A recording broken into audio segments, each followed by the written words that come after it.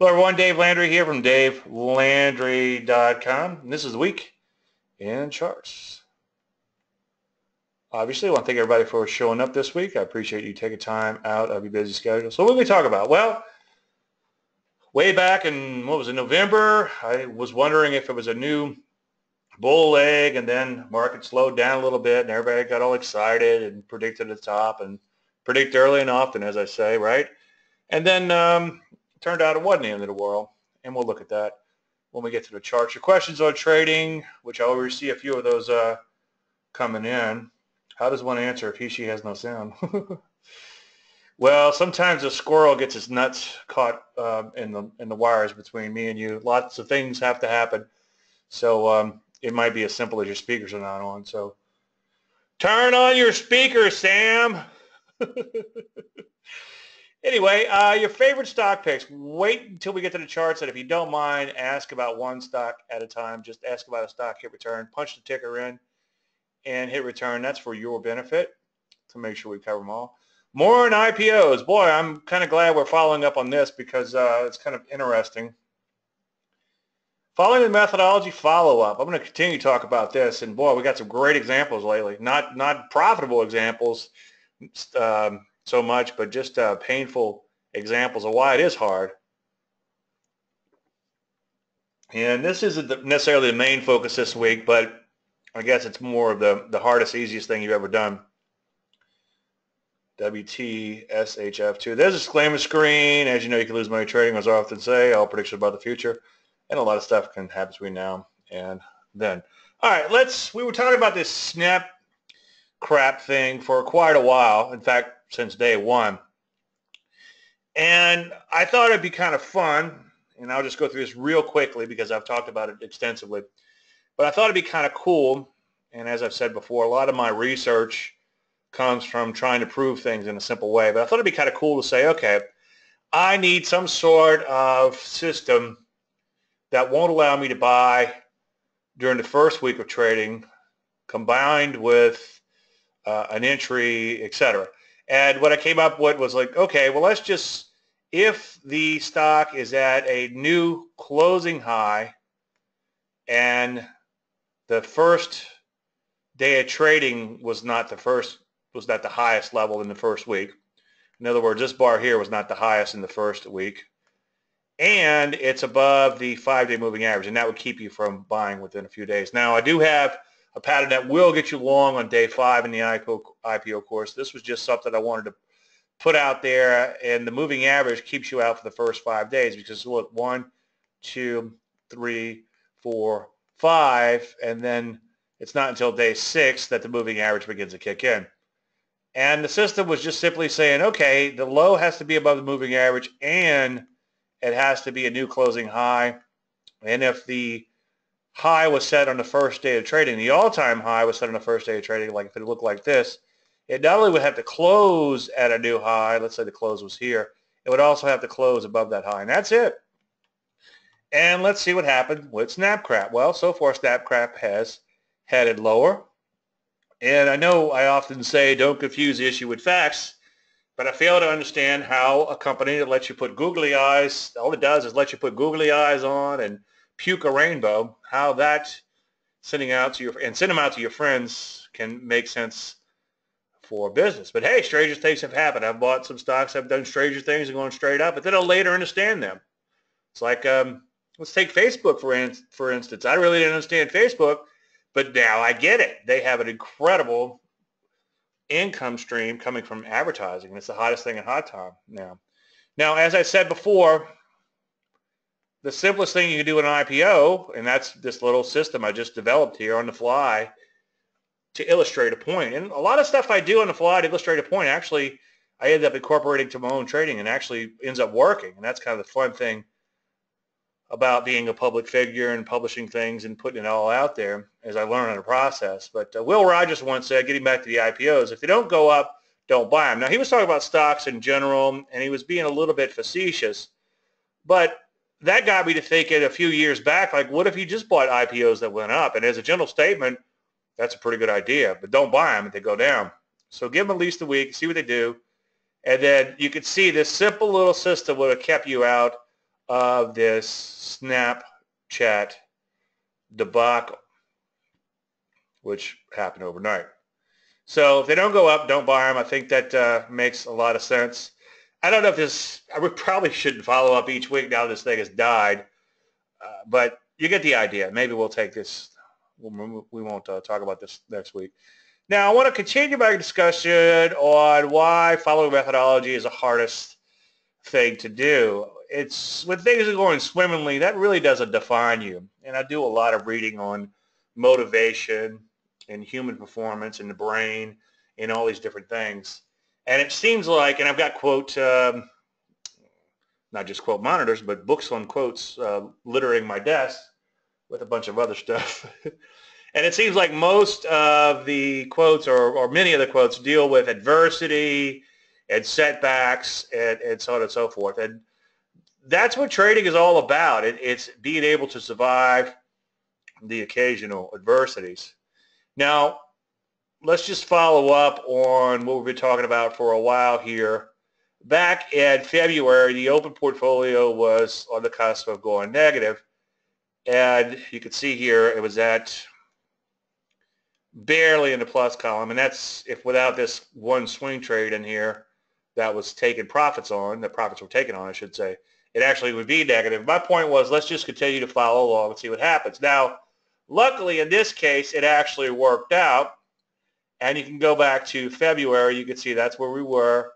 And then as of last night, this is where we are now. Now, this isn't the open portfolio. I do have an example in upcoming slides where I'm going to show you the open portfolio. But the point is not to track the portfolio, as I would say, week after week. The point is to just see each position to its fruition. And in this case, you see this one is highlighted here. That's the only thing that's left open is a half a position in the Snapchat. I'm sorry, the Snapchat, Freudian slip, KEM, K-E-M. And that's the profit as of last night on that. So had you given up then, you would have not captured this particular stock. So it's very important to follow along, not only when things are going well, but especially when things are looking a little questionable. So we'll say bye, Felicia, for now. And I'm going to continue to follow this portfolio until the KEM eventually snaps out. So let's continue our Let's continue our discussion on more on why trends following is so small. So this week's episode is insanity defined question mark plus when the SHTF number 2 question mark. Now I'll show you why. I'm not trying to make a pun, but it's kind of funny that it actually worked out that way. So the question is, did the SHTF hit the fan 2 times in as many weeks? Well, yeah, I guess, depends on how you look at it. But my point is that in this particular case, we were long a stock and we come in and it actually opened above our stop. It had bad earnings, and we'll talk about the news here in just 1 second. And then it took the stop out. Now, if you were applying a little discretion, and the reason I posted in the service page that I said if it takes out the opening range, you need a bail for those who are using a little discretion. Sometimes you get a fast move on the open, okay, and it doesn't necessarily have to start with a big gap like this. And you can survive that by giving it a little bit of time, but you have to have an uncle point in mind. So if that opening range does get established fairly quickly, then you put in a stop below the opening range. And the idea is the incremental loss here can sometimes help you to survive a position, or at the least can help you get out at a better price. Now, you are in get out of the position mode, and I'm going to talk a little bit about this in just 1 second. We talked a lot about it last week, so I'm going to try to get through as quickly as possible. But you're in get out position mode, but you're trying to mitigate the damage that has occurred. Now, the point I'm trying to make this week with this one is, and I don't want to sugarcoat it. It sucks. Years ago, people would get mad at me because they didn't seem like you don't seem like you're mad enough when something stops out. It's like, well, you're not sitting in my office and hearing me scream F-bombs. I screamed I had an F-bomb this morning on a Forex deal that went horribly wrong. I had two positions that just, two independent positions that should have worked opposite of each other, and they both went the wrong way. And I didn't realize my door was open. Good thing I live in the middle of nowhere. Otherwise, I think I would have woken a neighbor. I had such a big F-bomb. So yeah, I am still human. I still have a pulse. I still get upset about things, but I've been working on it for the last 20-something years to not get as upset as I used to and not get depressed and just deal with it and look at things for what they are. Number one, shit happens, okay? And like I said last week, sometimes twice, okay? And lo and behold, it happened twice. But you have to look at whether it's a catastrophe, which will happen, one of the few things that I can guarantee, or if it's just the cost of doing business. Now, on every trade, we're going to risk 2% as part of the methodology. So the portfolio I follow mechanically, okay, and that's to avoid any confusion, because if I start using discretion in the portfolio, then a lot of people are going to get very confused very quickly. And they're also going to point to hindsight or whatever, fudging.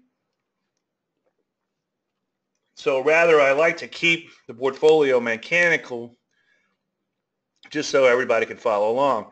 Now, as I said a second ago, if you're risking 2% a trade, that'll turn into, what, 2K per 100K.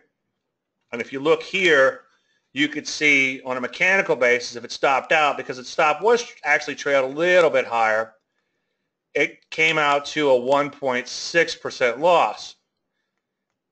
Yes, it sucks, but it's all part of the, or it's all in the line of doing business. You will have some loss. So it's more of a cost of doing business type of trade versus a debacle.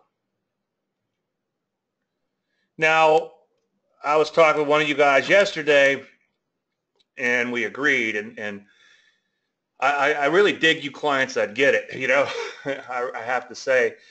And, you know, there's going to be ups and there's going to be downs. Usually if somebody's been with me several years, they finally get it because they've had those really good trades, and they also had a few stinkers come along. And one thing that I've done a lot of, obviously, is a lot of momentum type of trading, and I've also done a lot of research there, and I've also done a lot of relative strength research, which in some ways you can kind of use those two terms interchangeably. But relative strength, you're measuring the strength of one market against another. And then for a while I was actually running Landry 100. I wasn't actually putting dollars to it, but it was more like a mechanical type of, wasn't mechanical, it was, I was picking the stock still. But I was using, I could only put a stock in if it was making a new high, ideally on an expansive range. And I would keep 100 stocks in a portfolio at all times. Now, what I'm saying was it wasn't, I was putting the stocks in at the close every day and taking them out at the close every day, but for the stinkers, but I wasn't actually trading 100 stocks. I just wanted to see if some sort of pure relative strength type of model would work. And through the process, I discovered and rediscovered a lot of things, but it just was more work for me on a daily basis. It was too much to keep up with. But there were times when, over a period of time, it was beating the S&P by a factor of about 3 times. But in the process, I noticed that it often ended badly. In other words, that momentum would just get slammed really, really hard. And as I said earlier, I was talking to one of you guys yesterday, and sometimes these momentum stocks can be a source of funds if the market swings to a defensive mode real quick. Let me rewind that. Sometimes it can be a source of funds when some areas are beginning to rise from the ashes. Let's say some value stocks that are quote unquote at value levels or low levels, however you want to look at it, begin to rally. These momentum stocks get sold. If the market gets a little skittish, these high beta, so-called high beta stocks or high momentum, however you want to look at them, they get sold off quickly. So a lot of times it ends badly. And that's just trend trading in general, for that matter. And so I relearn these things.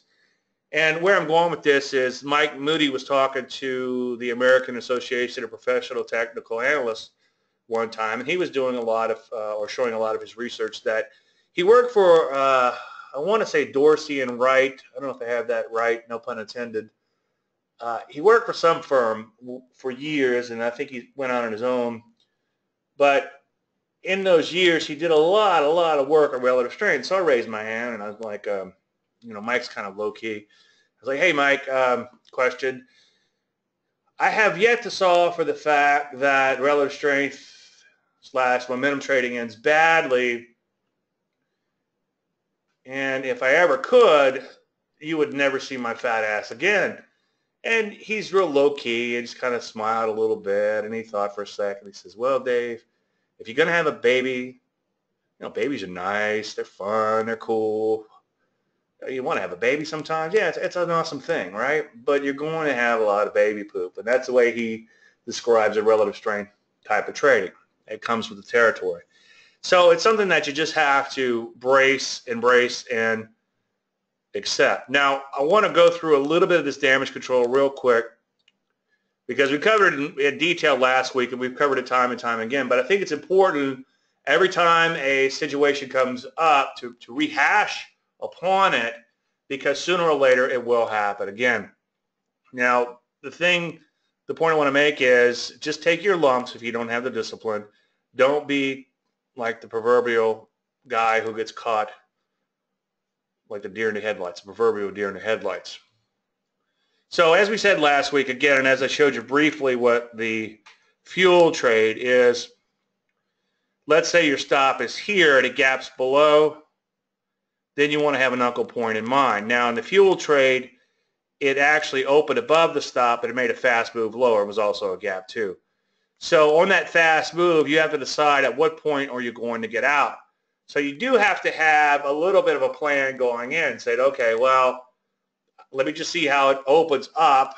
And you can't wait 1 minute. You can't wait 10 minutes. You just have to sit there for a little while, and that little while depends, and decide whether or not you're going to get out. Now, if it starts blowing through that uncle point, you have to get out. So you will lose more when it doesn't work, but a lot of times you will have that really crappy opening, and then the market turns around. The reason that happens, as I said last week, is you want to sell your stock, and this guy, the market maker, is forced to buy the stock from you.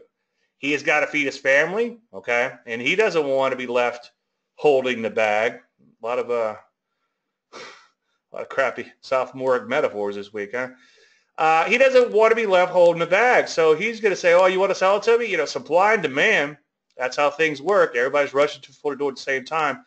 He's going to open it at as lowest price as he can, knowing that there's a pretty good chance that it's such a distressed value that he can bring it up enough to flip out of that trade. So if he's got to buy 10,000 shares and he drops it down to, let's say stock's at 20, he drops the stock to 10, well, he knows he could probably get out a couple of points higher at some point during the day when the panic subsides. So he could flip it out. Every 10,000 shares he flips out makes $20,000 at $12 a share. Now, he's getting paid to do a job, but you know what? He's also taking a lot of risks too, because sometimes it might gap lower and keep on going. He doesn't know what comes behind that 10,000 shares he just ate. In the next 10,000 shares he just ate, there might be another 100,000 shares looming in the distance. Somebody might be getting margin called, okay? Somebody might be getting margin called on other positions. Some hedge fund might be in the process of blowing up a little bit, and it becomes a fire sale. So he's doing his job too. You can't hate the guy, all right? Now, the question is, do you hold or do you not hold after the catastrophe, okay? So this is where it becomes difficult. Let's say you didn't get out at an approved exit, but it didn't take out the opening range, and then now you're looking at the close of the first day of the disaster. You got through the morning disaster, the afternoon disaster. Do you keep holding? Well, it takes a lot of discipline to do that, because you're no longer in longer term trend following mode if you're trend following something like this, okay, and then all of a sudden it's down here, okay. So what you're looking to do is improve your exit either intraday or you have to make that hold or no hold decision. Now, if something gaps like this and then by the end of the day it's way back up here, then it's a no-brainer. You're still in trend following mode. But as I said last week, if you want to keep holding that, you have to be careful because one, now you've increased your number of decisions, and I've done plenty of presentations on what happens when that occurs. And then number two, you could end up in a state of regret. If tomorrow that stock continues to implode, because as I said last week, which I think is the next one coming up, cockroach theory. Cockroach theory is that you see one cockroach. There's not just that one cockroach. There's plenty more in the walls, right, or somewhere. So is there like another shoe to drop, so to speak? And then the other problem is the longer you start holding it, the more possession theory comes into works. The more you begin to, what's the word, prattle? Is that a word? The more you begin to prattle that loss. And that's been proven in a variety of ways, that the longer you have something, the more attached you become to it. So the problem that often occurs with trading is that we're just not made to trade as humans, and I think I'm getting a little further ahead of myself, but we're wired to avoid pain. And you have to embrace the fact that we're simply not made to trade. And I'm going to get to that in just 1 second, some more details. And the same things, as I often say, that are keeping you alive and well and functioning as a human being, both on a physiological level and a psychological level, can often get in the way of your trading. So you have to learn from the past, but you can't be crippled by it. And this might be a good time to see what Jill wrote here. Dave, it's painful to watch the winners turn into losers. Okay. Well, before we go any further, I think the whole portfolio thing of me going back to that February portfolio or doing it in real time was the fact that someone sent me an email that said the same thing. We had had a few losing trades and they wanted to bail out on everything else. And I'm not exactly sure if that's how this got started. The reason I'm not exactly sure is that it's a reoccurring theme. We're wired to avoid pain and obviously seek pleasure too, the opposite of that. Okay, let's see. It's painful to watch winners turn into losers. I was taught not to let this happen. No, see, that's the problem. That's conventional wisdom, okay? And as I'm going to get into in 1 minute and beat the dead horse in this, imagine that, me beating a dead horse, repeat myself. The only way you're going to make money is to capture a trend. And in the end, the trend ends badly. And it wasn't the greatest book on trading ever written because there's some things in there that I wouldn't recommend you do, like trading the turtle breakout type of system. But I will say that Curtis Faith's book, The Way of the Turtle, was interesting in that it provided a lot of insight into trend following.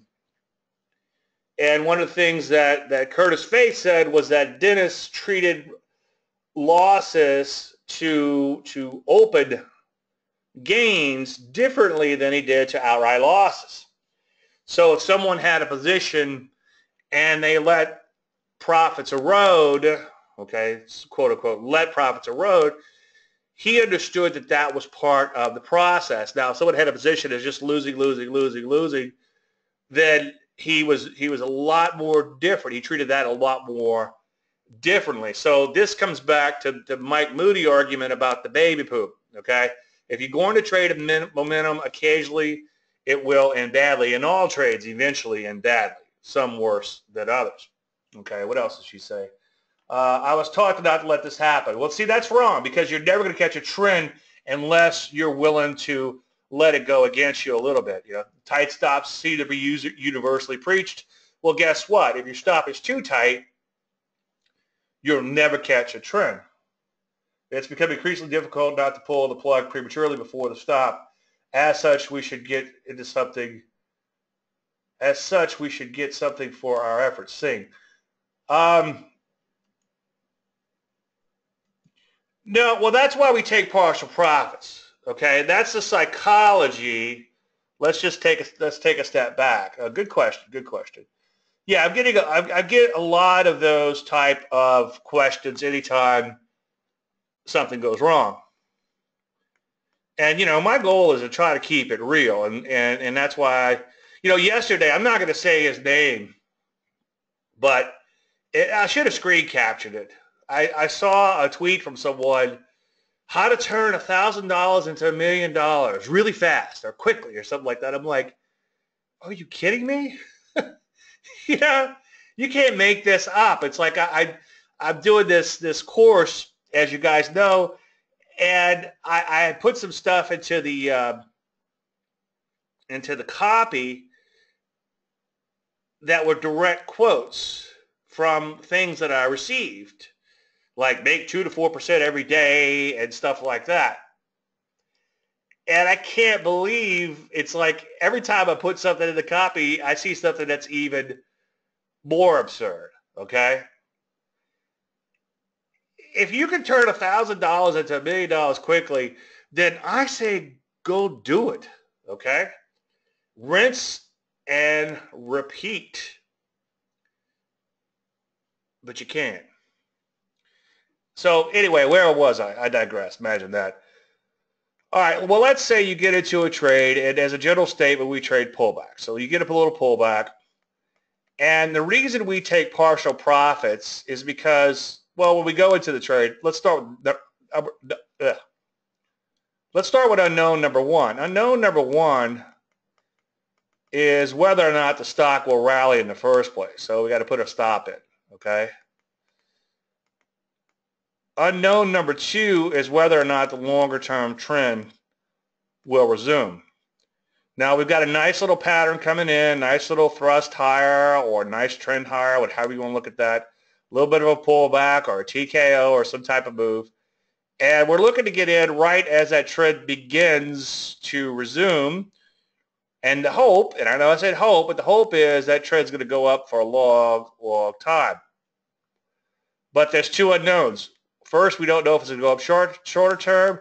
And second, we don't know if it's going to go up longer term. So you take partial profits, and barring overnight gaps, which we've been talking about a lot lately, right? Your stop comes to break even, and barring overnight gaps, the worst you can do is scratch on a trade. That's what I call the better than poke in the eye trade. And if things work out, you end up following along for a long, long time. Now, I have some slides I'm going to show about how that works.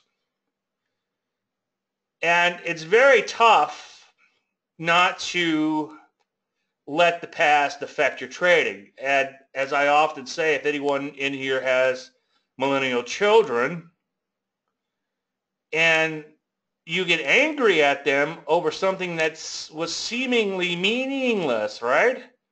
And an outsider might think, this guy is I can't say it, but, he's an a-hole, right?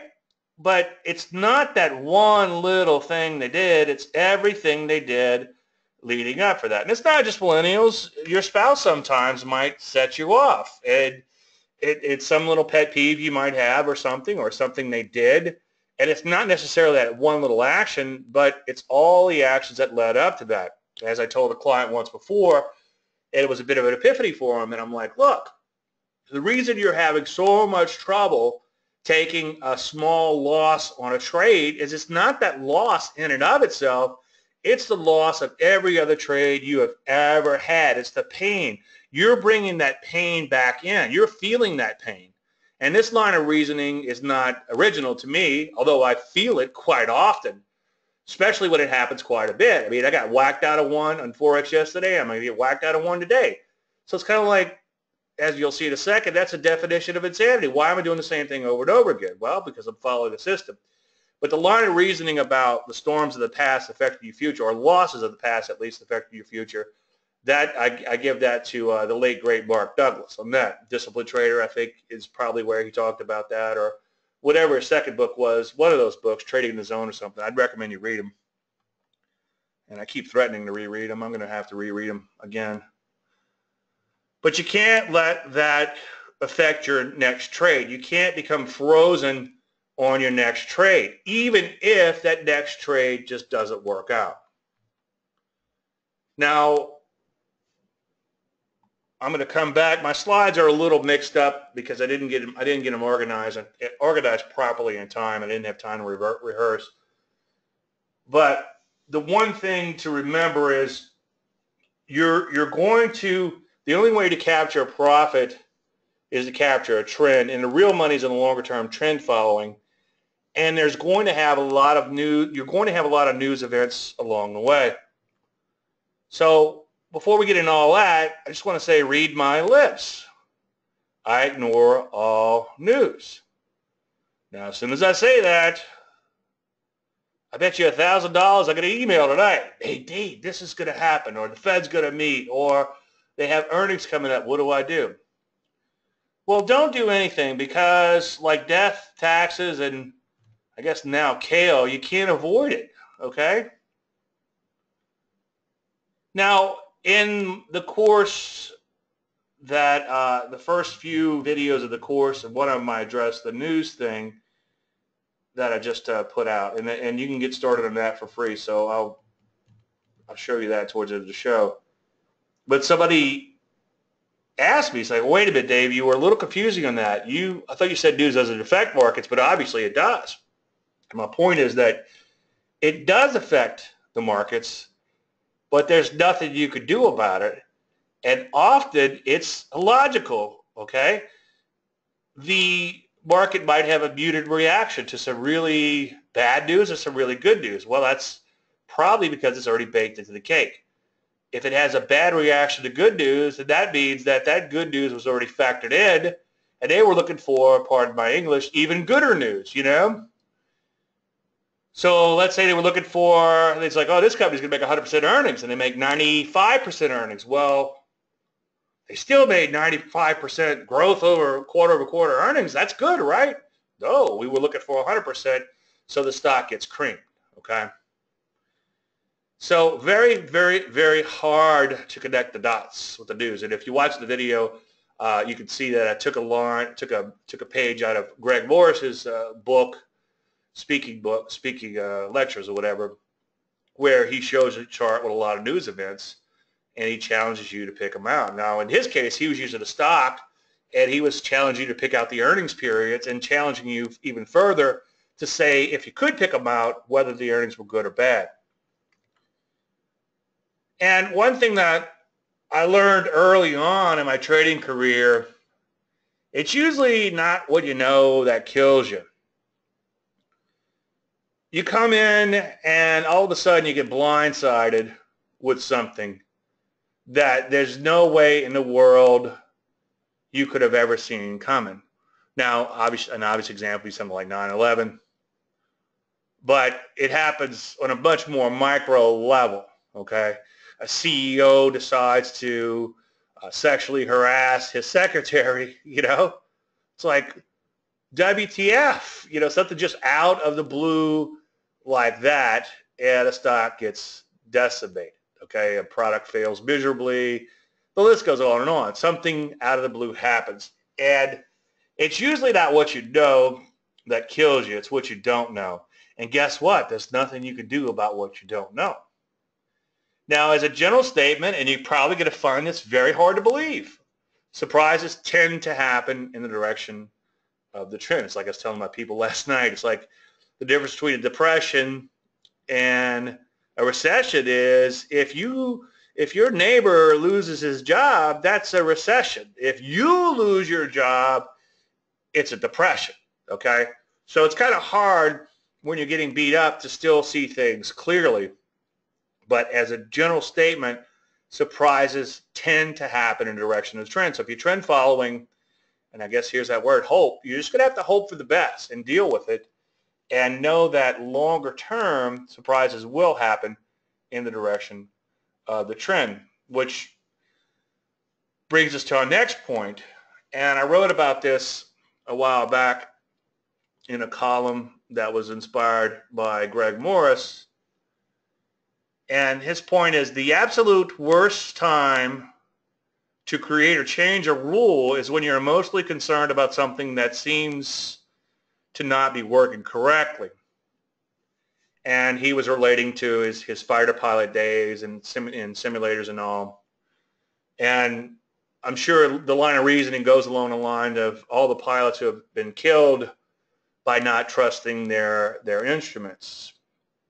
And you can't change rules midstream while you're emotional about something. Like Jill just said, you know what, I just want to bail on everything. Well, you know, maybe we need to take a snapshot of today's portfolio and make that our new portfolio to see what happens. Okay, that might bore you to death, but it would be kind of interesting to see whether following a plan was the thing to do. And it might not be, but longer term, it's the thing to do. And I know it's hard. We're simply just not made to trade. As I alluded to earlier, or said earlier, I should say, we're wired to avoid pain. Otherwise, we'd all be dead. The kids don't necessarily recognize the danger of things. I have a friend of mine's wife's son. He'll get like on the top of the truck, their truck. They got a big truck to pull the big camper thing they have, and he'll get like way up in the air, and you know, he went to jump off the other day, and luckily she was outside. She caught him. He just doesn't know better. He has no fear. He has no pain avoidance. But had he jumped off and broken a leg, then he'd realize I shouldn't do that anymore.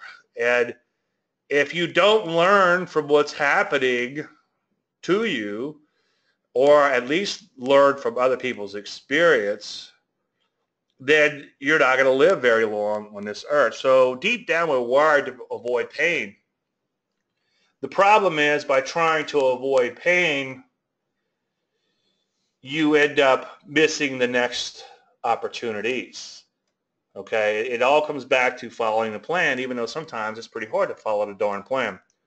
The definition of insanity is doing the same thing over and over, expecting a different outcome. So I'm going to hold through earnings. Bam, I got creamed. Wow, I'm going to hold through earnings. Bam, I got creamed.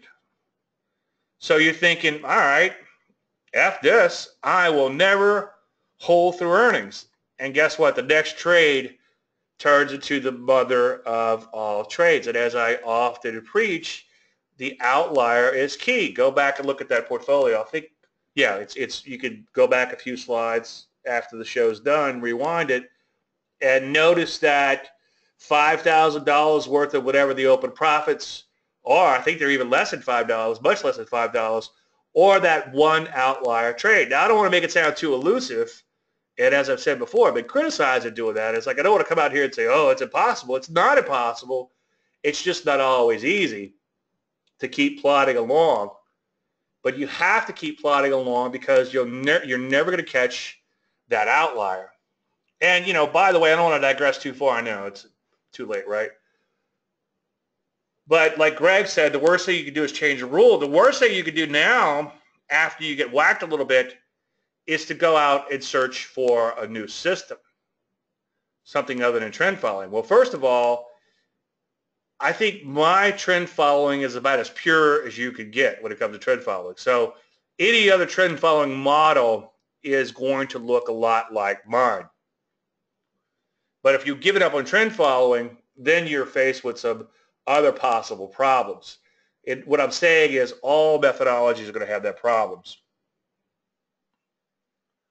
Now, as I said a second ago, getting back to the outliers, your big money is in the longer term trends, and you have to occasionally capture a nice big trend. Otherwise, you wouldn't be able to pay for the loser. So the real money is in a longer term trend. And during those longer term trends, guess what's going to happen? There's going to be some news events that occur. If you look at a few of the big winners in more recent times, in this case, CNX, we had how many periods? Let's count them up, at least. And then it was another month or two before it even stopped out. So 1, 2, 3, 4, 5, 6, 7, 8, 9, 10, you know, almost a year in this trade? Well, how many quarters in a year? 4 quarters in a year, right? So that's 4 earning periods. In this case, it probably only was about 3. Or there's 4 Fed meetings. Or in this case, I think it's an energy stock. So how many OPEC meetings were there? You know? So you just have to stick with things. And here's the Kemet, which is in the open portfolio. I took the snapshot right before the open. And you could see that, okay, the buy was way back here. So far, we've got half a month. And then there's like 1, 2, 3, and a half a month, okay? So what is that, 4 months? So it's now been 4 months. Well, I don't know when, and you guys, let's see if we can pick it out. Maybe it's this day here, I don't know. But somewhere in this period, if somebody wants to look it up, that'd be great. Somewhere during this 4 months, there was an earning period, okay? And let's say it was right here, and you got out on this day here. Well, guess what? You're sucking wind because you missed a 50% gain from that point forward, okay? And the old commodity adage, and I know mine's in the gutter this week, but you can't eat like a bird and defecate like an elephant. You can't take little gains because it feels comfortable. Like Jill's saying, well, I want those gains, okay? I have mentally monetized those gains. I need that money. I want that money. Well, first of all, you shouldn't need the money if it's in a trading account, okay? Not that you want to throw caution to the wind, but you need to think of that money as money you're going to trade. That is at-risk money. And hopefully, and there's that word again, but hopefully if you do things right, you're able to grow that money longer term. Now, last week we talked about the potential for black swan. So if you do think you're going to go off and chase some rainbows, whatever you do, just make sure you have limited losses, the potential for limited losses and a limited gains, and not just the opposite. And as I often preach to a point of ad nauseum, is don't walk away but run from so-called income-producing methods. I would love a method where I could push a button and get a peanut, okay? And guess what? There are methods out there to do that. And then they work until they don't, as I often say, okay? So if you want to develop a trading system that's very accurate, you want to risk this much and then make this much. Or even better, have unlimited risk, okay, and take little tiny profits. And guess what? You're going to be 95% accurate, maybe even more. Well, that 5% will kill you, okay? So it provided you survive 2 things. One, mentally. Well, first and foremost, provided you survive monetarily. You know, that's a weird feeling. And I was part of some things that ended really badly. That's kind of where we get to those 2-drink minimum things, and I don't want to go on record on, but I was part of some stuff that ended really badly. And it's one thing to plot along, and then have everything really end badly. And it's another thing to plot along, have a little setback, plot along, have a little setback. I can live with that.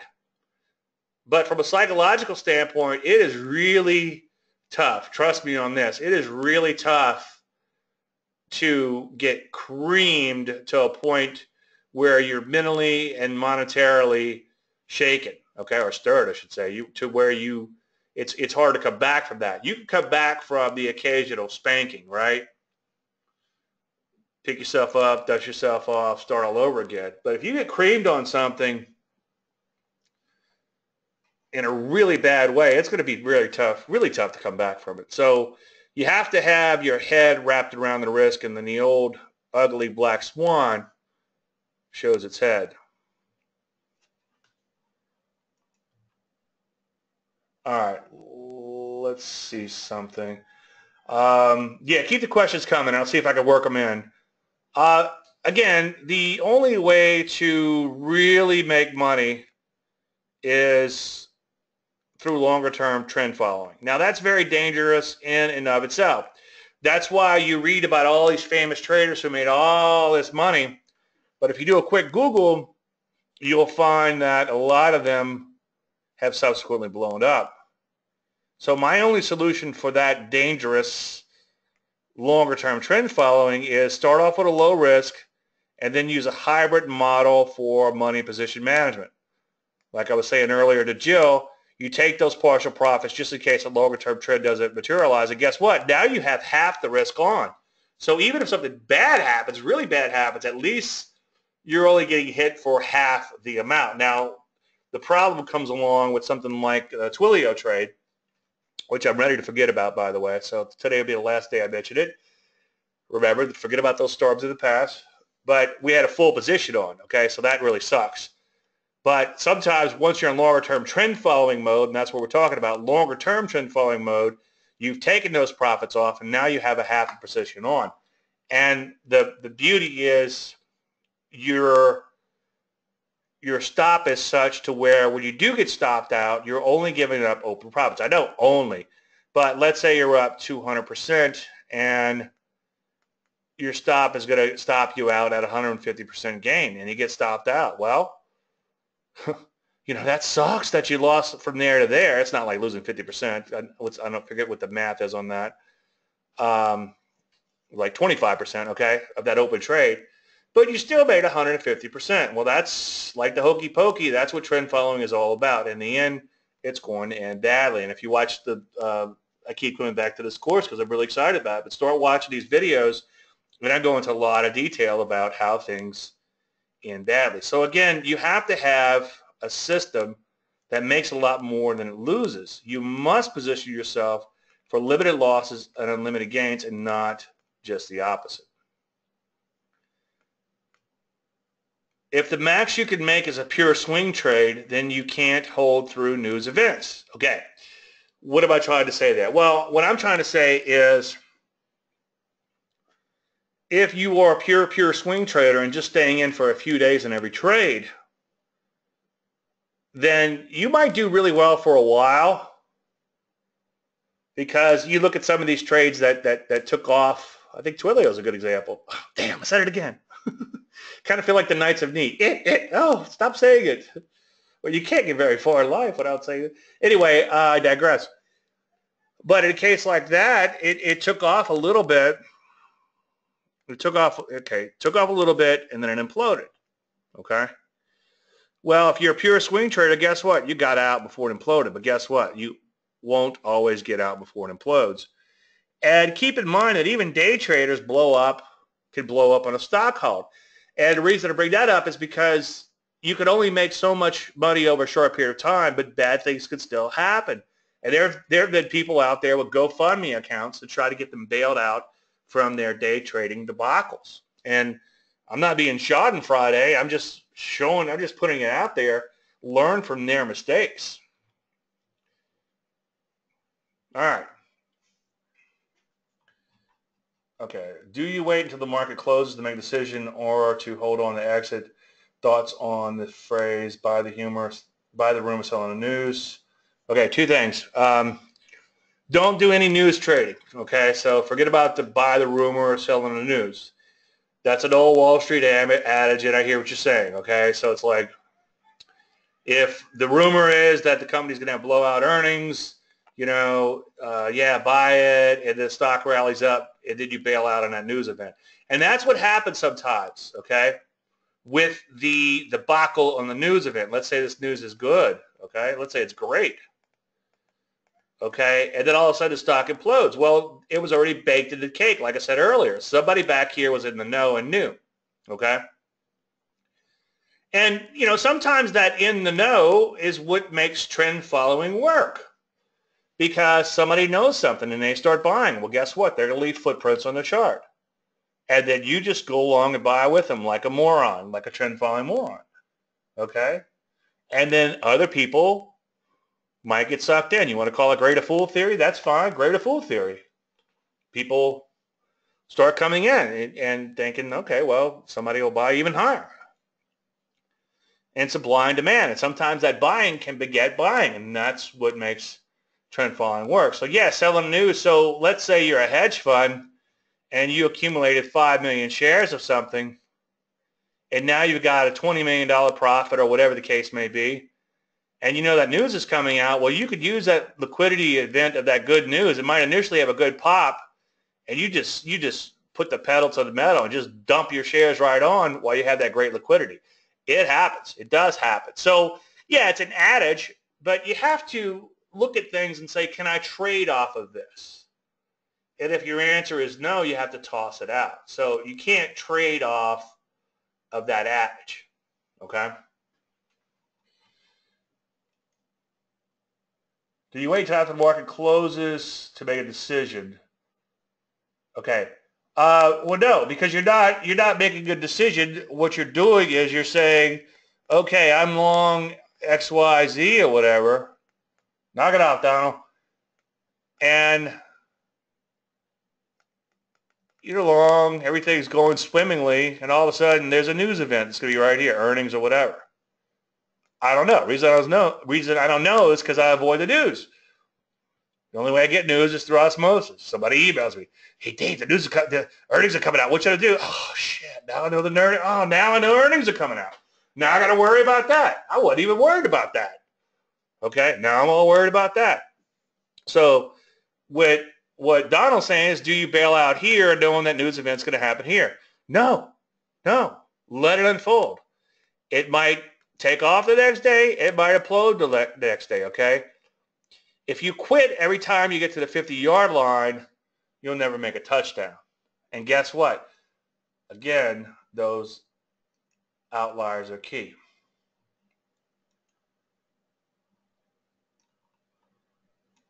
All right, I'm really mad. Not really. Don't tell me that. It made me nervous. Do you want to wait until the market closes and make a decision or hold on to exit? Well, there's three things to do. So James is asking this. Let's say you're in a damage control situation. The stock opens down here. Let's say your stop was here. Stock opens down here. Well, there's three things that you could do. Obviously, first thing is your uncle point. Let's say you survive the uncle point, though. The point is that you survive the uncle point. What you do is you look to improve upon the trade by getting out at some point as it comes back, okay? So let's just keep the math easy. Let's say it drops 10 points, okay, minus 10, and then it goes up 5. So you improved by 5 points. You could bail out then. If it comes all the way back and starts going higher, like gets well above your stop or well above whatever,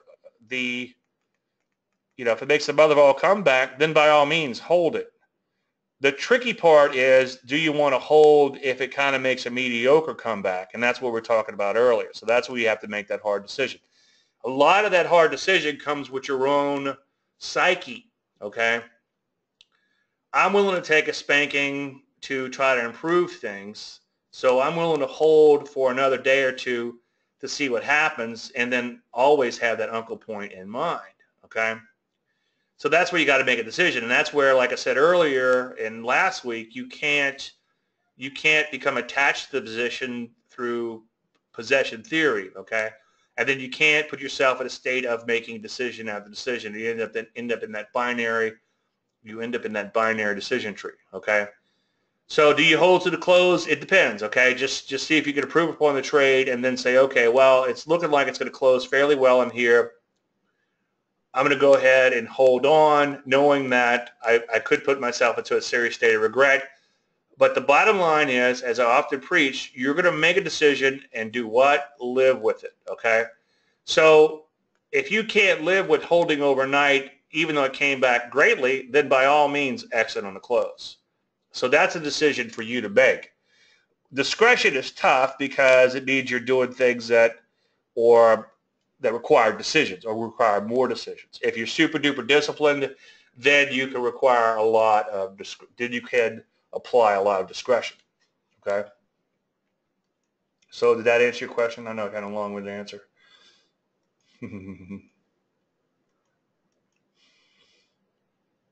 What? I could turn $1,000 into $1 million? I'm out of here. Yeah, I would be too. God, I could give you so many examples. I watched a webinar a while back, and I was about ready to pull my credit card out. It was only $9.97. It was like, take $10,000 and then trade my little system here, and turn it to $100,000. Then quit your day job. You know, it's like, what? And then make, you know, whatever, 500,000 on that. And then now you got this big trading stake. And it's like, no, it's not that easy. And somebody said, what if I only have $5,000? Well, you can do it with $5,000. I'm like, no, you can't. If you can do it with $5,000, then just take $5,000, turn it to $500,000, rinse and repeat. So what's that, 100 times return? So take that 100 times return and then do it 100 more times. Now you got, what, 5 billion, 5 billion? You know, you can see it grows really fast. Unfortunately, it's not that easy. The only way to make money in the market is to capture a trend, and as we all know, trend following isn't easy, okay?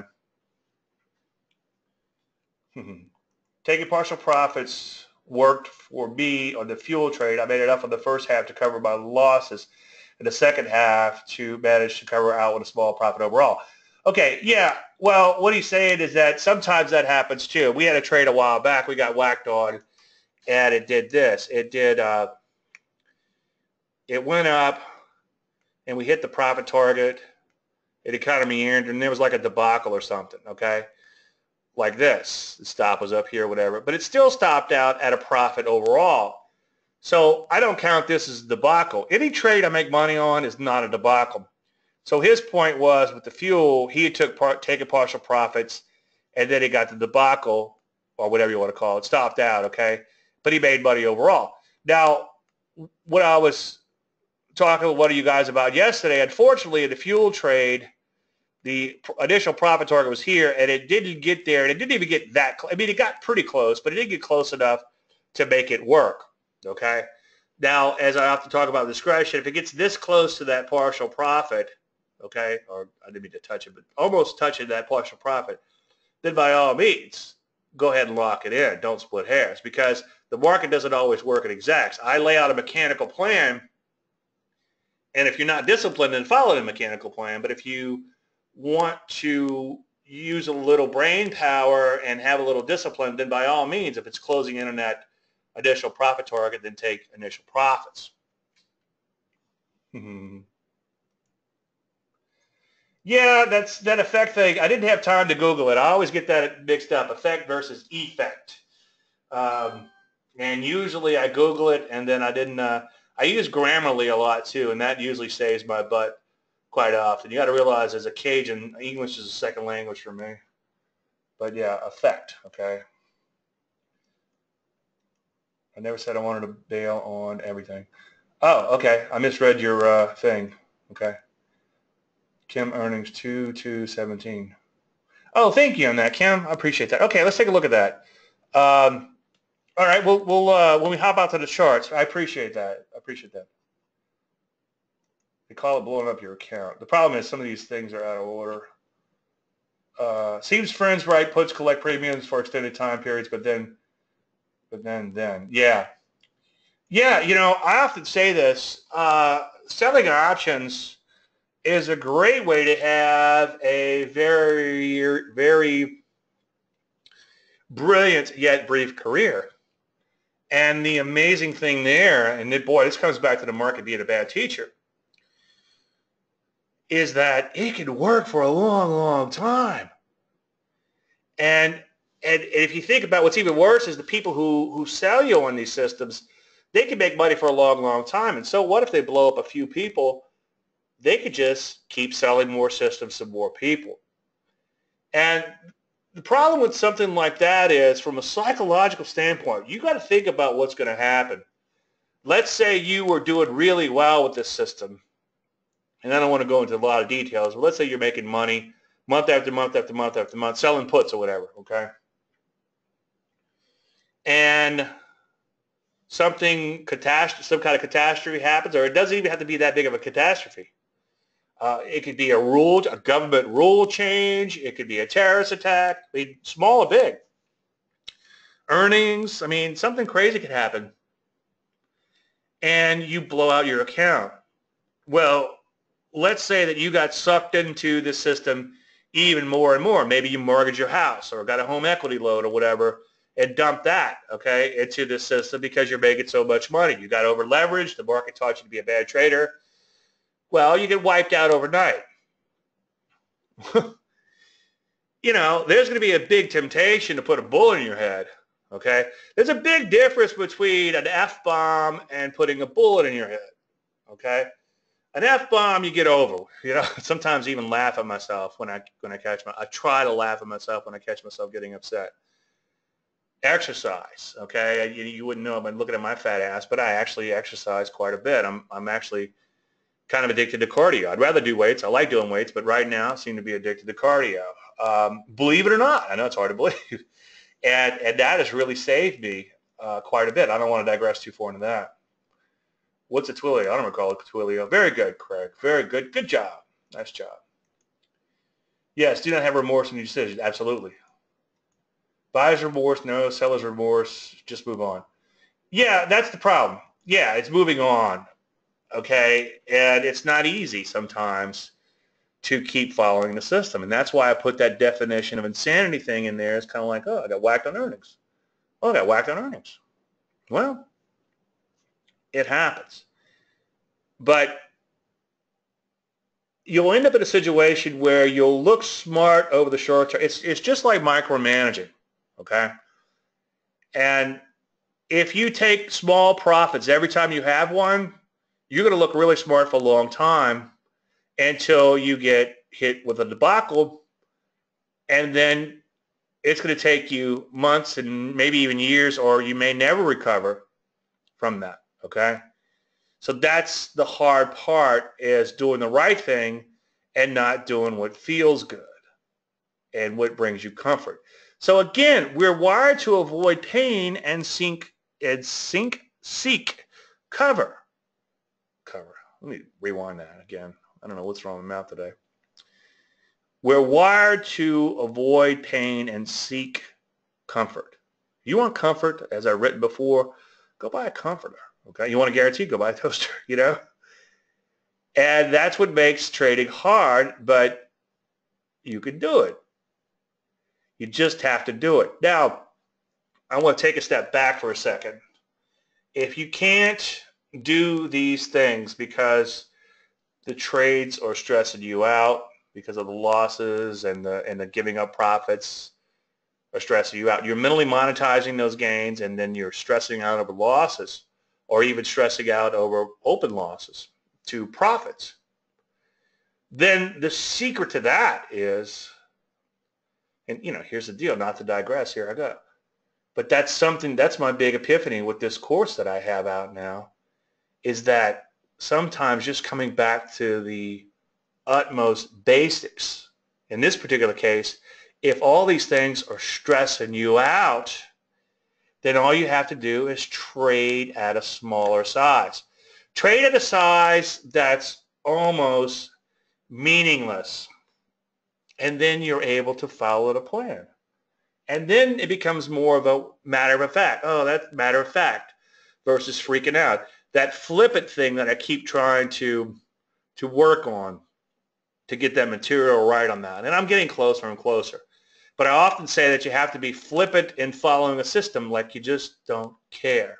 The example, it just comes back to me where I was following a mechanical system for someone. I showed someone a currency system, and they were a good friend of mine, and they asked me if I would trade for them. And I know I've told the story before, so let me just rush through it for those of you who haven't heard it. And I was mechanically following the system. I'd say, oh, got a signal, bam, took the trade. Got the stop, got the signal, blah, blah, blah, bam, we're long. Get a call up. You know, the Japanese parliament's meeting tonight. I'm like, Japanese have a parliament? I'm like, okay. Well, what are you going to do? It's like, follow the system. You know, the Japanese are having a meeting on interest rates. What are you going to do? Follow the system. The Fed's meeting tomorrow. Okay. What does that have to do with anything? Well, what are you going to do? Follow the system. Okay. So you have to, if you can't follow the system, then drop down your position size to a point where you can follow the system, and then as you become successful following the system, then slowly bump up your size. Now, I did a big, long speech on this. Imagine that, me doing a big, long speech. But the point I was making is that you don't go from 0.25% to a 2% risk. Okay, you don't go to, what's that, 8 times the risk overnight, because what will happen is you'll get whacked a couple times at 2%, then you're back to 0.25%. This would take you like 16 trades, 16 good trades or whatever to make back, or a lot of trades, not necessarily 16, but you get the point. You have to slowly increase, maybe go from 0.25% to 0.5% and stay at 0.5% until you're profitable, and then go up from there. All right. Craig says, oh, classic Dave Landry. What about the situation in Nigeria? I was speaking at Traders Expo many years ago, probably 12 years ago, maybe 20 years ago.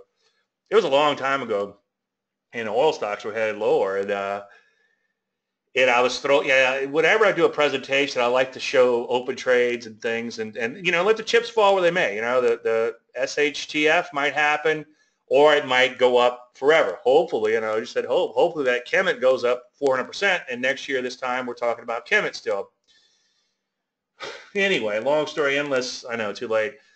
I was showing all these oil stocks that were headed lower, and how we were short these oil stocks, a couple of them at least, and how there were open setups and open positions, blah, blah, blah. And one guy blurted out, he didn't even raise his hand. He just blurted out, what about the situation in Nigeria? And he sounded like, I remember, it sounded like Henry Kissinger. I'm like, what about the situation in Nigeria? And I meant it like, who gives a flip? And he starts explaining to me the situation in Nigeria. I'm like, oh, settle down, Beavis. It's not what I meant. It's like, who cares? And then luckily, or fortunately, by following the system, the oil stocks did head lower in spite of the situation in Nigeria. All right, James, have a good weekend. Yeah, Sam, that, yeah, the guy like jumped forward in his seat. I'm like, oh shit, I think I'm going to do a round kick on this guy. What's going to happen here? This doesn't look good. He's pretty big. I don't like getting hit, Hey, it's here. Finally. It's taken me 2 years. I finally got the course out. Okay.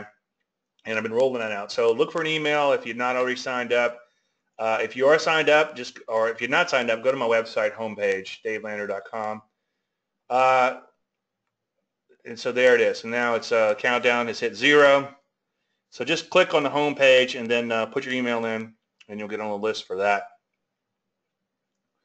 I'm still working on the learning management system. That's going to take a while. The course takes precedent, but the course will be part of that. So I guess it's all in one.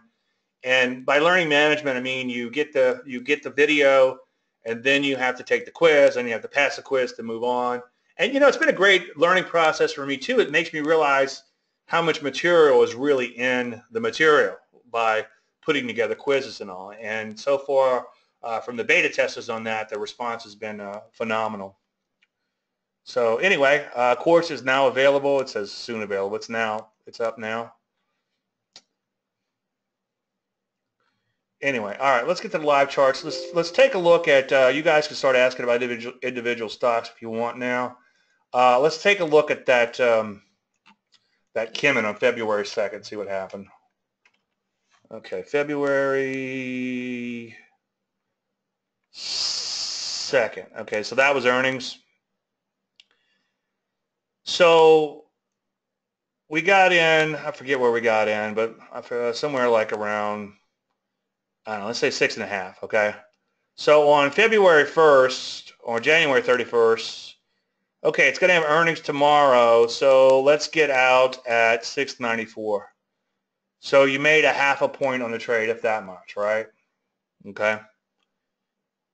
Yeah, it's better than poking in, but guess what? Instead of making 0.5 point on the trade, you could have made, no, it ain't over yet, I know, but you could see you gave up how much? You gave up 100% move, okay? And trust me, if you don't catch an occasional big winner like this, you'll never make any real money in the markets. So yeah, and then I guess if we add 3 months to that, so May 2nd would have been the next earnings. So let's see where May 2nd is. let's see what May 1st is, I should say. Okay, May 1st is right here. So let's say you bailed out on May 1st. Well, let's do the measurement on that up until the live chart today. You gave up a 23.5% move. Hopefully, I know this word, hopefully, and counting. Okay? So if you got on the first, earnings, you missed a 100% move. If you got on the second earnings, you missed a 4% move, round numbers. Okay? Thank you, Joe. Appreciate that. Thank you, Dave. Your answer was very helpful, James. All right. Have a good weekend. Gonna run. You too, buddy. Sam says, you have an alternate career at voice impressions. This trading service thing doesn't work out. Okay.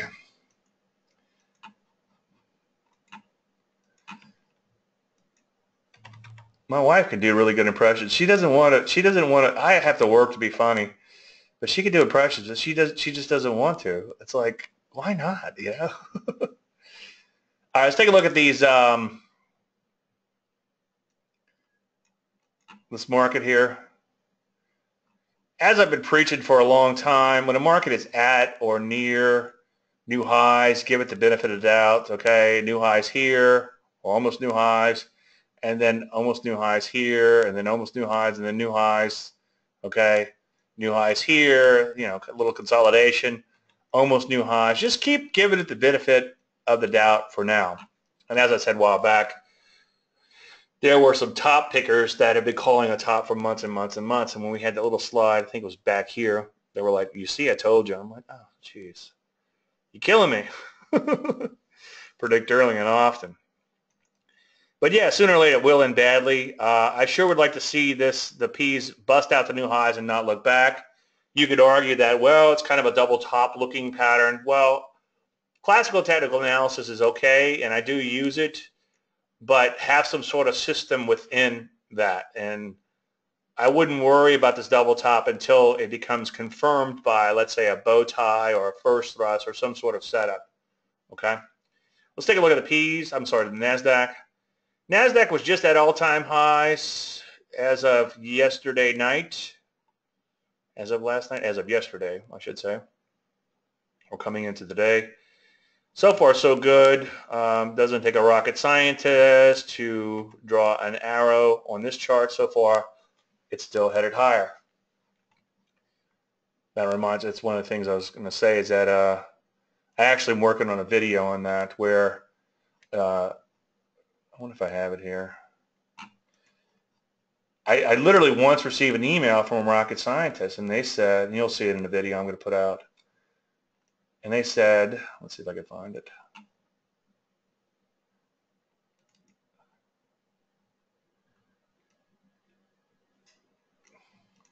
They said, Dave, rocket science is not rocket science. Trading is rocket science. And I said, you know, you're wrong. Or I didn't say you're wrong. I said, let's talk about this. And I said, the reason you're struggling is because logic might help to get a rocket off the ground, but it's not always going to help you in trading because markets are often illogical and always emotional. So it doesn't take a rocket scientist to see that the NASDAQ is headed higher and just draw your big blue arrow. Now, two things about trend come to mind. And I've said this 1,000 times, and I know I beat the dead horse, but I'm going to say it again. Linda Rasky once said, and I asked her where she got the adages, and she said, oh, they're probably just a florism. She didn't even remember saying them, but she did. She said a market will do what it has to do to cause the most pain to the most amount of people, and then a corollary to that is that a market will do what it has to do. A market will do the obvious, in the most unobvious manner. Okay, so if you back the chart out a little bit or go back a few weeks or months or whatever, the NASDAQ sure looked like it was headed higher, right? Okay, there's your big blue arrow, right? So what does it do? Well, it went sideways a little bit, went on to even make new highs to confirm, hey, look, I'm just going straight up here. And then, bam, it gets absolutely creamed, okay? So it was obvious it was headed higher, and it even gapped higher, okay? And then what happens? It comes right back in. Well, that's kind of the whole theory behind the trend knockout pattern, is the market is doing the most obvious thing in the most unobvious manner, shaking some people out first. And again, that's why trend following can be hard. I guess I got to stop talking about why trend following is hard. But see, there's a bit of a dilemma there. Trend following is hard, but it's the only way you ever make money trading. So what do? Well, you follow the trend. You follow along. But Dave, it's too hard. I can't do it. Okay, well, trade at a smaller size and see if you can do it then. Russell, bit of a bummer because it keeps getting stuck in this range. The big blue arrow still points higher there, but the intermediate term arrow has been pointing sideways. So I keep an eye on the bottom of this range. I wouldn't get excited about the Russell until it takes out the bottom of its range. Err on the side of the longer term trend for now, at least on that one. All right, let's hop into these. Well, let's take a look at a couple sectors, and then we'll hop into the individual stock questions. A couple of areas out there not doing so hot. Energies and metals and mining not doing so hot. So I would avoid those for now. I don't think it's worth shorting them. Why? Well, because of the situation in Nigeria. No, just because I prefer to short things that are at super high levels and not short things that are at relatively low levels. I'd rather short something up here than kind of in a mid-level, okay? Now, if that's all I'm left with to trade, then yeah, sometimes you have to take what you're offered. But as a girl I once dated said, if I had my rathers, I'd rather not do it. As you go through the sectors, even some that were kind of wide and loose and dubious, like retail, or starting to look pretty good, okay, a little bit of a knockout today in retail. What did I just say? What's the market going to do? The most obvious thing, go higher, but it's going to have a few unobvious things along the way. Transports have been just kind of, transports look like what I would call a complex head and shoulder top, which is bearish. Dave, why aren't you bearish? Why don't you shorten them? Well, let's give it the benefit of the doubt. Longer term, it still looks like it's in an uptrend, and it might just be consolidating in here. Let's wait for some sort of sign, such as a bow tie or a first thrust down or something, or at the least maybe take it out the bottom of a major range before getting too excited. Now, as you would expect, most sectors, especially technology related, look like the market itself. So far, so good. And the reason I say technology related is because the NASDAQ is at new highs. Health services is doing pretty good. Quite a few areas doing pretty good. A lot of people have been calling me with some concerns lately about the state of the market. Well, take a look about the state of the sectors. If you take a look at the major MIGs, these Morningstar industry groups, and I got an email a couple days ago, like, what am I using? I'm using these Morningstar industry groups. Use whatever you want. Just use it consistently, okay? And I look at all 238 of them every day. Now, these are subsets down here. If you put them in symbol order, you'll get the, like for instance, here's the banks. That's just one example. Or maybe drugs would be a better example. So if you take a look at like drugs, there's going to be all these subsets below them, like drug delivery. Okay, that's drugs overall. There's major drugs. There's just miscellaneous. There's drugs generic. That looks a little bit dubious, right? But okay, longer term. Drug delivery taking off. Biotechnology, a little sideways, but longer term still in a trend. So I look at all these little subsectors in here, but when people question whether or not the market is iffy, or if the market gets iffy overall, or if I just want confirmation, I'll look at the major MIGs and see what's happening, the major Morningstar industry groups. And if Phil's in here, we'll throw in a 50-day moving average for his viewing pleasure. Let's see if we can find it. And that might give you a good point of reference. So let's take a look at this. So I'm going to rush through these, but okay, well above the moving average, longer term uptrend, not too far from new highs. Okay, so let's go through some of these. Automotive looks kind of dubious. Banking looks kind of dubious. Chemicals a little sideways, okay, but right above the 50-day moving average. Hardware looks good. Software looks good. Conglomerates looks pretty good. Just kind of pulling back in here. Look at the daylight. Lows are greater than moving average. Wow, look at consumer durables. Non-durables, a little wide and loose, but in general going higher. Take a look at diversified services. Nice daylight. Nice new highs. Nice slope in the moving average. So as you can see, most of these areas, now here comes the metals. There's the semiconductors. Look at that. Looks good. That, not too good. That, okay. It's financials in general above the moving average. Foods looking pretty good in here. Health services looking pretty good. You have to be careful. By the way, you have to be careful with this financial services because it's made up of a lot of ETFs, okay? Just FYI on that. Insurance, not looking so great, but sideways, above the 50. Okay, not the end of the world there. Internet, bam, winning. I feel like Tiny Elvis, you know, look at it. Look at that stock. It's headed high. Look at it. Look at leisure, bam, new highs. Manufacturing, look at that. Nice little, what do you call that? Daylight, just off all-time highs in here. Material construction, a little sideways, long-term still an uptrend. So you could see, go through these major MIGs. That one looked a little ugly, but that's media, you know. Fake news. You know, fake news is killing media. We might short media soon, you know. But for the most part, most of these areas, metals, mining, media, and energy aside, most of them look pretty good. So just go through these major MIGs, and you can do it pretty quick, as you can see, to get a feel for what's going on. And don't get too excited when you see a couple that look like this, but don't get too excited to get whacked on a stock or two. Remember, it's the depression versus the recession thing, okay?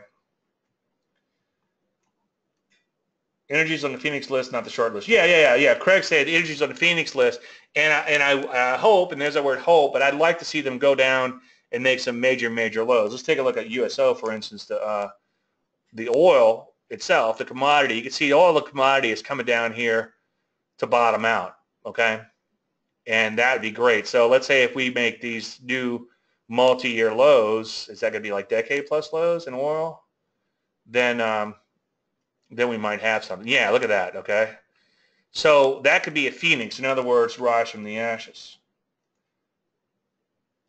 Cool. All right. Have a good one. Phil says thank you for the 50. RJ wants to know about, sorry I went so long, guys. MDXG. Yeah, it looks fantastic. Nice acceleration and trend. Wait for a pullback. Put that on your watch list for sure. Good job, RJ. Zynga, Z-N-G-A. Not exactly set up just yet, but let's take a look at this. It's okay. It's going sideways, as you can see, for years and years and years, but that's okay. It's got some bad memories way back here, but that's so far away. Let's not worry about that. Yeah, maybe on a pullback, this thing pulls back a little bit because the breakout's intact. Now, we don't buy the breakout, okay? We're not breakout players. That did work at some point in time. I think the turtles were in the right place at the right time with the breakout system, okay? SSYS for Donald. Yeah, I mean, it's in a trend. It's not set up, but yeah, it's absolutely trending, okay? Put it on your watch list. Nice persistent uptrend, accelerating higher. Good job, Donald. Can you get the stocks that make up? Yeah, it's easy. How do you get the stocks that make up a group? You go here, and then you just, or go up here, and you can't see it on your screen, but it says you could jump to the industry. Let's see, change watch list to industry components. So let's go to like the semiconductor since they're doing great, okay? So we're going to change the watch list to the industry components, and then let's sort them by volume, just so we're not looking at the ones that aren't meaningful, okay? And then obviously we don't necessarily want to buy the ones up top because they're big thick stocks, but as you go through these, you can see bam, bam, new high, not so good, not so good, new high, new high, new high, new high, new high. So you get a feel for it pretty quick, okay, not so good, new high, you know. So you get a feel, new high, that's overall. But yeah, you can just pop over the watch list, and I mean, that's all part of the treasure hunting. Is you say, oh, I found this stock that looks pretty good. Let me see if I can find some more in that sector. Yeah, this looks good. You've got a lot of great things working for this stock. It is a little overextended, okay? And like I was talking with, I think it was Craig yesterday, it could be a source of funds. It's the only thing that's a little nervous right now. I know I preach momentum, but I would wait for a serious knockout type of move before getting something like this. But yeah, put that on your watch list. Absolutely. Brett also wants to know about SSYS. SSYS. Absolutely. Put that on your watch list for sure. AXON. A couple of you guys asked about that one. Yeah, it looks okay. It had such a big breakout here, and it kind of went straight up. I would want to see a little bit more knockout move, but I have to commend you guys. Your stock picking is getting so much better. You're now asking about things that are trending. I got two guys asking about the same stock that's trending. Perfect. Goose. I think I would leave this one alone. It doesn't have that super duper wide of a range. I would let it make new highs. I mean, if it like, okay, here, I'll tell you what you can do just to keep things simple. Put the, plot the Dave Landry 5-day patent and moving average Dave Landry pattern and put my name on it twice so nobody takes credit. So it's going to have to close above this high because the high was the first closing high, and then the low will have to be above the moving average. So wait until it does that before you buy it. Same like with if you have the IPO course, then feel free to apply something else to it. But I would let it make new highs as a general statement, simply because the range isn't huge. At least recently, it hasn't been huge. WYN, WYNN. Yeah, this looks pretty good. I'm not a huge fan of just a one gap and one wide range bar, but I hear you. It's been doing pretty good for a while. It's a little wide and loose. I think it looks okay. You know, maybe pop into the other casinos like we just talked about and see if there's something that looks better. Jim, I'm not answering that one. Oh, that one? Yeah, okay. I'm sorry. I thought somebody was ringing up Twilio. I'm like, stop it. Leave me alone. This is a REIT. And I'm not a big fan of REITs because look at the HV, it's only 15, and then it's got a lot of overhead supply. So anybody who bought in this range will be looking to get out at break even. I mean, I hear you, it's going up, it's pulled back, it's everything Dave Landry says to do, but it's got a mountain of overhead resistance. It's a REIT, and check the HV. Not that I would never buy a REIT, but check the HV. HLNE, 5-day pattern, DL, 5-day pattern. HLNE, HLNE, E. Yeah, now this is a better example of the range thing I was just trying to explain. It's only got like a 2-point range, so I would actually let this break out to new highs and then pull back before looking to get long. If you wanted to trade the moving average system, that's fine. Dave Landry's moving Dave Landry average system. Then you would wait for it to, and that might be your saving grace. Wait for it to break above the moving average and close at a new high. So yeah, absolutely. But not the best.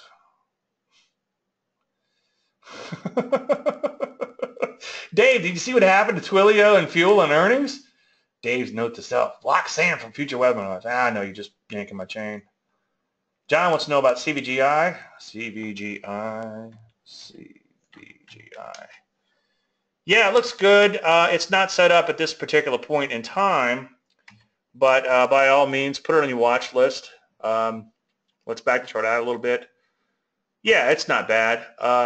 Put it on a watch list, okay? DDC, bow tie about to break on an 18-month base. All right, let's take a look at that for Mr. Phil. DDC, well, you got a big gap, though. You know, I don't like these, what I call it a forced bow tie, okay? If you have a huge gap in the chart, it forces the bow tie to make a bow tie. I'd rather something like take CNX, for example, when it bottomed out last year, okay? Notice how it kind of gradually went lower and it finally made it last probe lower. Then it made this textbook bow tie, okay? I would rather that as opposed to this thing just gapping higher and forcing that bow tie in, okay, on such a big gap. Former Landry list and service pick, UCTT on a pullback. I'm in trend following moment. Yeah, good job. Yeah, and you know, again, that's where the money is. Okay, this is one from a while back, a blast from the past. That's where the money is, and you capture a couple of these a year, you made your year. Yeah, just got to keep chipping away at it.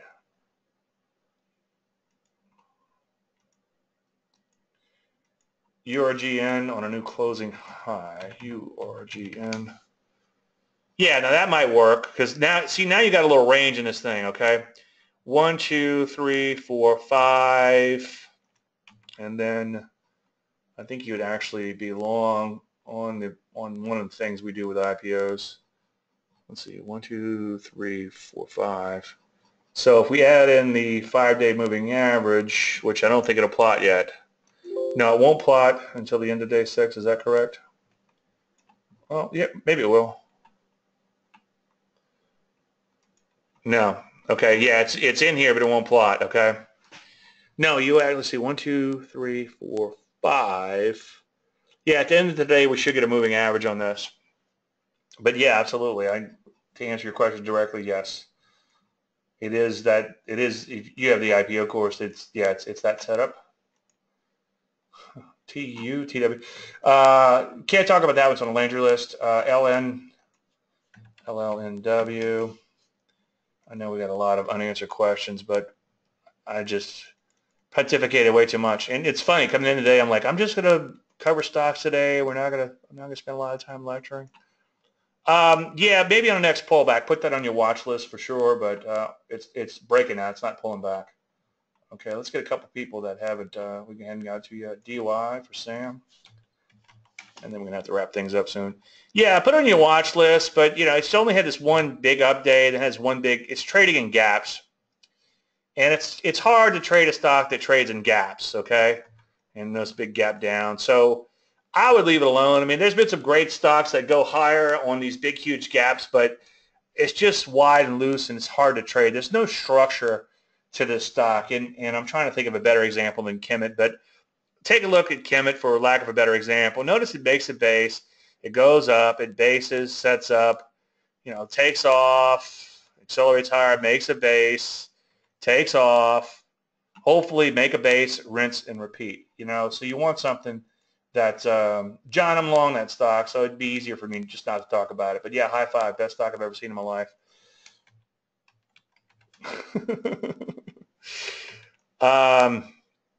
I don't want to have to explain myself. 5 and yeah, break it out to new highs. That looks pretty good. It was kind of wide and loose, but mostly a big base in here. So yeah, put that on your watch list. On pullbacks, it might be worth a shot. Yeah, see that stocks like DUI are gapping based on earnings and do not trend much at all. It kind of reminds me of Intuitive Surgical. As Intuitive got bigger, if I can make it come out, ISRG. As Intuitive became a big fixed up, ISRG, just take my word for it. It started like just trading on these earning gaps, okay? It's just hard to trade. You know, gaps up, it goes down. Gaps down, it goes up. Gaps down. It's a Jackie Mason stock, you know, and then in more recent times, it looks a lot better than it used to. But yeah, these stocks like, and you pointed out DY, just hard to trade because, especially in more recent times, they're all over the place. Okay, PSDO for Joe. PSDO.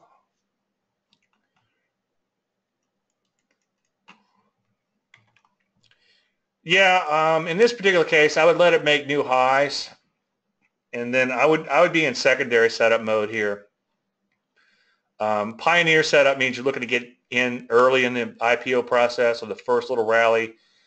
Secondary setup would mean that you're waiting for a trend to follow. So let it break out and then play the first pullback. You're welcome, Sam.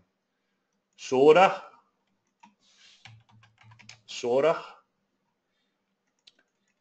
Yeah, this one caught my eye because it is kind of a trend knockout type of situation. It looks okay. I mean, it's almost an extreme situation based on the volatility of the stock. I think that if it takes out this high, it would be okay. So I can kind of pick it apart, but I hear where you're coming from. And as a general statement, I think you can do a lot worse because, look, you got this kind of a gradual uptrend and then an accelerated higher. You got the mother of all trend knockouts. So if it takes out this high, then yeah, absolutely on that one. But it's like it pulled back to its prior base, so that's part of that's one reason I didn't put it on the trading service because of that. Okay. XCNT. Yeah, that looks good. Did we talk about this one already? I'd like almost a tiny bit more knockout, but I hear you. You could almost go with it as it is. It's not too thin. Let's see what's going on longer term. Yeah, it's got some bad memories, but way back here, yeah, it looks pretty good. I mean, that's just short of a high five, okay? If it were down just a tiny bit more, a little bit more knockout on here, I would say high five, but you're close on that one. You're in the hunt for sure. Well, look, I know we got a lot unanswered, but I'm sorry about running long today. I'm going to go ahead and have to wrap things up to keep the recording within reason. But as you can tell, I have fun doing these. I enjoy doing these. It's the highlight of my week. So I want to thank you, and I'm appreciative of everyone for showing up. Any unanswered questions, Dave at davelandry.com. I probably won't be able to get to individual stock questions based on my workload lately. But bring them next week. If they're just trending now and not directly set up, then maybe you have a week on those anyway. But anyway, I appreciate everybody being here. Any unanswered questions, again, Dave at davelandry.com. Everybody have a great weekend if we don't talk again. And then hopefully we'll see all you guys and girls again next week. Thank you so much.